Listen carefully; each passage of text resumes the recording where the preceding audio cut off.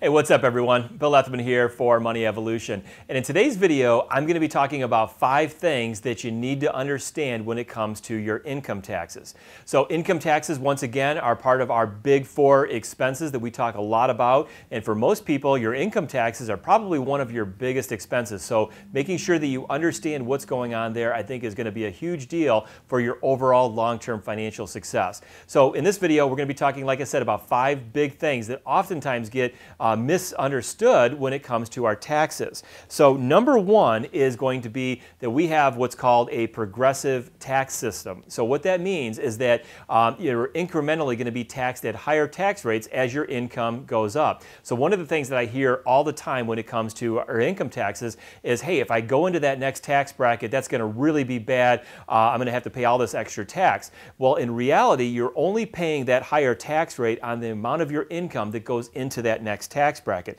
So for example here, let's say that you're a married couple filing a joint tax return for 2018. You can make up to $77,400 and still be in the 12% tax bracket. If you make $1 more, you're going to be going into the 22% tax bracket. So that's a huge jump. But remember, you're only paying that 22% on the $1 that exceeded that previous tax bracket. So that's something that a lot of people just may not always be aware of there. Number 2 is a big one, is that your tax rate when you're looking at your income taxes and filing your return does not include FICA taxes or your Medicare taxes. So this is a big one, because even if you're maybe at a lower income level, maybe you're just out of school, you're getting your first job and starting to make some money, you may go, why am I paying all of this taxes? Well, in 2019, on the first $132,900 of your income, you're going to have to pay what's referred to as FICA tax or Social Security tax at 6.2%.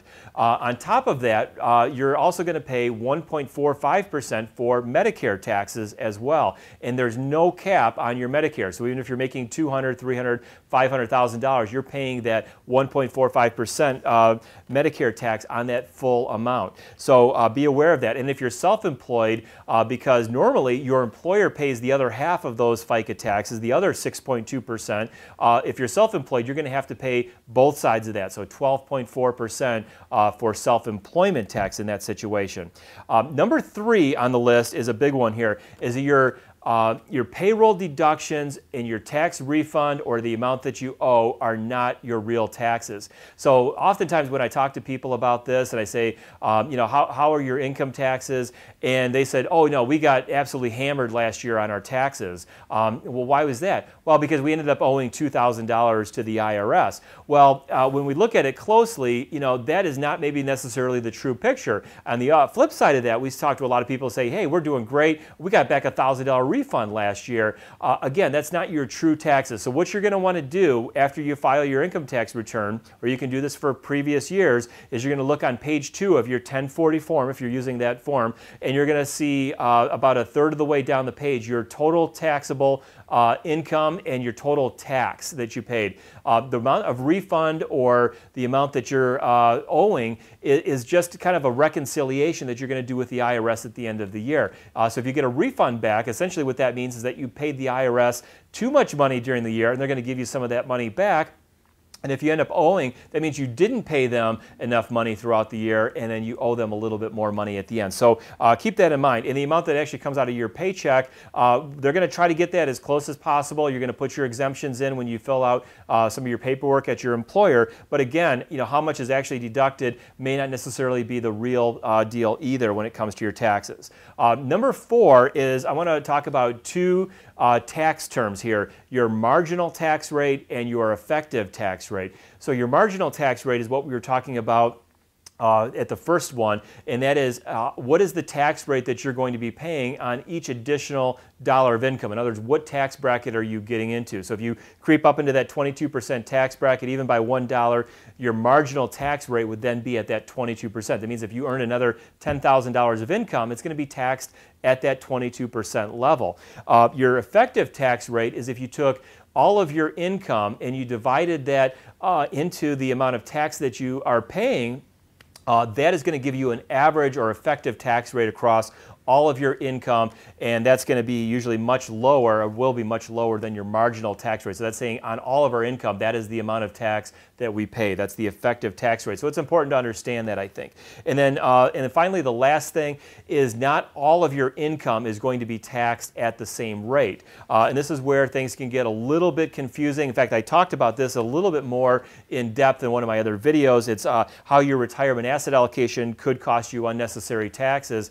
So it's mostly about kind of where to save money for retirement, but I did a really nice breakdown where I talked about interest income versus ordinary dividends and qualified dividends and things like that. So just to give you an idea, so you have what we call your ordinary income tax. That's going to be something very important. That's where any money that's going to come in at an ordinary income tax rate is going to be applied to that tax schedule. That's going to be taxed at your marginal tax rate. Things like your income from your employer is going to be part of that. If you have any short-term capital gains, in other words, you bought and sold something and a profit, and you did that without holding that asset for at least 12 months, that's going to be a short-term capital gain. That's going to be taxed at your ordinary income rate.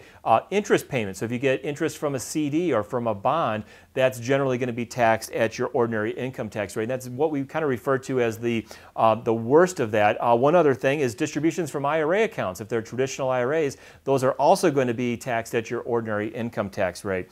Social Security, I want to just talk about that for a moment because I know a lot of people watching this might be retired or maybe approaching retirement. And I did a video on this too here recently where I talked about how your Social Security benefits are taxable, but up to 85% of your Social Security benefits are subject to tax. So that's going to be another category there. And then we have some tax advantaged types of things that we can get income from. So municipal bonds generally are going to be federally tax-free, as long as they meet certain qualifications. So that's a tax-free category. Qualified dividends, like I talked about, that's going to be taxed generally for most people watching this at a maximum 15% tax rate. If you're in the highest tax bracket, that could be up as high as 20%. You could also get hit with a Medicare surtax. So things get a little complicated there, but qualified dividends and also long-term capital gains are both going to be what we refer to as tax-advantaged income, taxed for most people probably watching this at a 15% tax rate. So